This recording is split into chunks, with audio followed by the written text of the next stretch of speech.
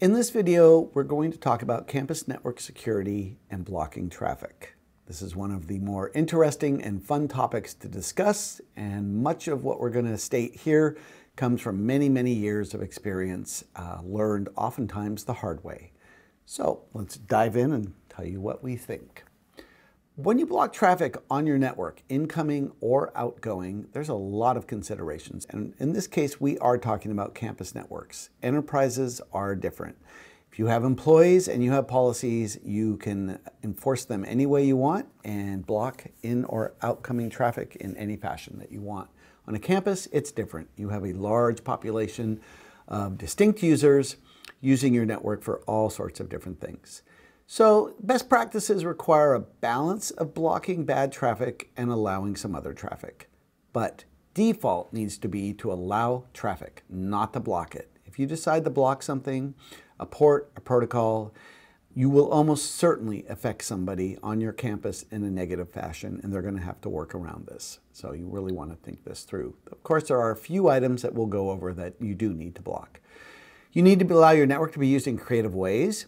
You may have researchers who are actively using BitTorrent in order to download information or upload data sets. You may have professors who are using YouTube for educational videos and trying to send their classes to them in order to do it. Depending on your learning management systems, you may actually have professors and end users using Facebook and creating communities and groups out of them in order to get their work done. But remember, stop the things that are the big vulnerabilities. So you need to block some items from the external network until they're fixed. You don't need a firewall for this. Access control lists on the border router are just as effective, and they run at line speed. This is really important because firewalls will not run at the speed of your router. It costs less, it's less complicated, and it does not impact performance. And one thing to remember, your end users are going to get around most of what you're trying to protect in the firewall with email. They'll click that attachment, they'll open that attachment if it did not get scrubbed and infect your network in some way, or end up launching a denial of service attack, or end up infecting other machines with viruses through email. And this is a tough one to block. You can do a lot of stuff, but it's hard and it's a moving target. For our campus networks, best practices for blocking inbound traffic include not allowing packets that are sourced from the campus public IPv4 and IPv6 address spaces, making sure there's no packets sourced from our private IPv4 address space, our unused IPv6 address space outside of the 2000/3 block, and note that RFC 6890 describes the special purpose IP address blocks, many of which are not routed on today's internet. These filters can be easily implemented on the campus border router. Blocking inbound ports. So which ports would you block? Well, for instance, remember that end user devices now have firewalls. So Windows has a firewall that is on by default. Macintoshes can have firewalls that are easy to turn on, and any server that's running on your campus should have a firewall in place or be locked down to absolute minimal services that need to be running on that box. Campus infrastructure does need to be protected, right? Simple border router filters are enough because you should be running firewalls on your campus individual devices. So campuses need to monitor incoming traffic to look for unusual trends. Standard practice is to use an intrusion detection system and something like NetFlow in order to detect these unusual trends. Blocking outbound traffic. The best practice today for blocking outbound traffic involves not allowing traffic from any source IP address apart from those public IPv4 and 6 addresses that you use on your campus. If you're using NAT and you have a private IPv4 address space, correct? That should not be going out onto the internet. Making sure there's no packets sourced from our unused IPv6 address space outside of the 2000/3 block. These filters can be easily implemented on the campus border router. Blocking outbound ports. When you do this, it seriously inconveniences and actually degrades your network performance. For instance, if you do not allow SSH, SCP, SFTP, outgoing, incoming on your network now has lost a great deal of its potential functionality for end users. So some sites block many TCP ports and really restrict people, but people are extremely clever and they will learn how to overload ports and use those ports for actual functionality they were not meant to be used for. So even simple things like email, it needs ports 465, 587, 993, and 995 to send and receive email. These need to be open. So you want your network as open as possible.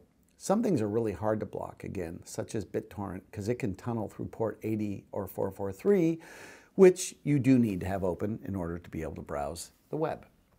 Some outbound ports that are recommended to be blocked include 25. This is simple mail transfer protocol, SMTP. 123 UDP, right, for the network time protocol.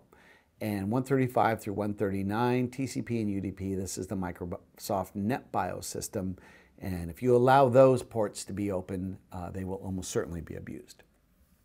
SMTP, we strongly recommend blocking outbound SMTP except for authorized campus SMTP servers. So the idea is that these servers, anybody who's sending email through them has already authenticated in some way, and they should be allowed to send out over port 25.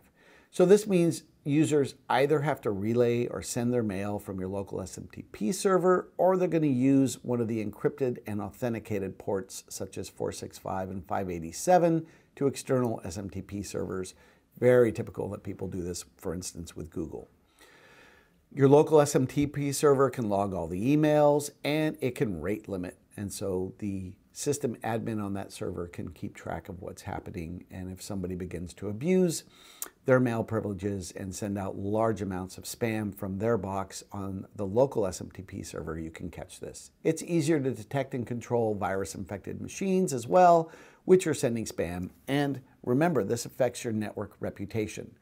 So if from your address block a lot of spam or viruses go out and you are blacklisted by several of the blacklisting houses out there, then you need to get yourself off, or people will not be able to actually send you email or even get to your network in some cases. When restricting access to resources on or from your campus network, such as YouTube or Facebook, should this be done?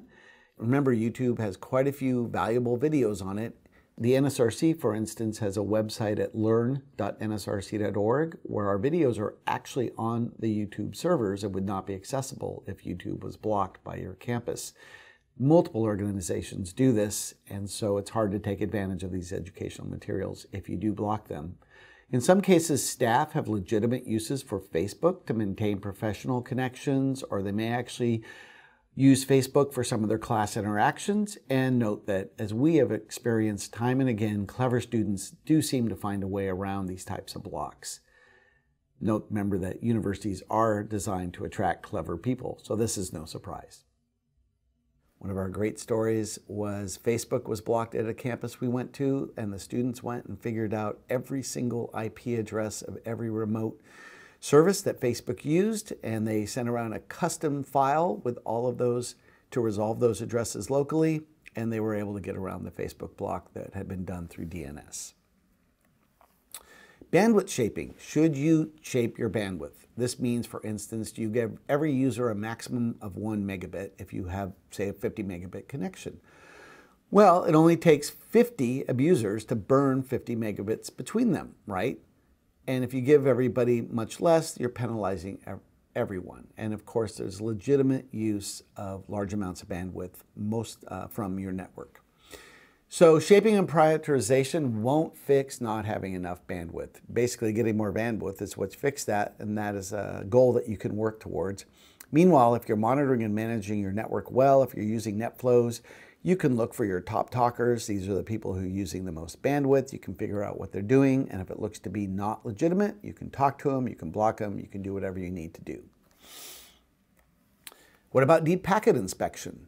This is an expensive proposition, so you can classify, shape, or even block traffic by content. However, much traffic today, actually a huge amount, now runs over HTTPS, which means it's encrypted, which means you can't inspect it. in addition, how do you distinguish between that humorous cat video and a veterinary medicine video? You can't. So if you're blocking videos based on what you believe to be content, likely it's not going to work. Inline products are extremely expensive. They cause significant bottlenecks. So out-of-line products such as Snort can be very useful for detecting malicious activity, and then you can respond to it, and you haven't spent nearly as much money as you would on a deep packet inspection box. Performance. So any device that you put in line becomes a bottleneck. Imagine that you have 10 megabits of connectivity today. Soon it's likely to be 100, and then a gig, and then 10 gigs. So are you going to remember to adjust your filtering and your inspections as your traffic connectivity goes up? This means you have an overhead and you constantly have to adjust. You may be interested in looking online for the terminology Science DMZ. This is a way to bypass your firewall entirely and allow research-related work to take place outside of your firewall and in a protected manner. And that way your scientists and your researchers can have access to your full network connectivity.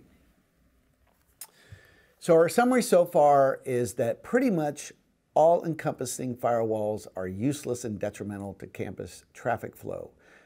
One thing to remember, you may have purchased a very powerful machine, box, etc. with your firewall. It may claim that it supports up to 10 gigabits of traffic, but what it cannot support are large data flows. This means if you have a researcher who is trying to send a large amount of data and it goes through your firewall, no matter how powerful that firewall is, it will not be able to send all that data all at once at full speed. You can test this by attempting to send from behind the firewall and from outside the firewall and see just how much faster it is. There is lots and lots of proof of this online. Bandwidth shaping really does not work well. It's very difficult to get to use, and generally it just penalizes more people than it helps. Deep packet inspection today with HTTPS really is not very useful. So what do we do now that we've told you that the firewalls and traditional architectures aren't all that useful? Well, you should continue to watch our videos, and we'll give you some answers in the next couple.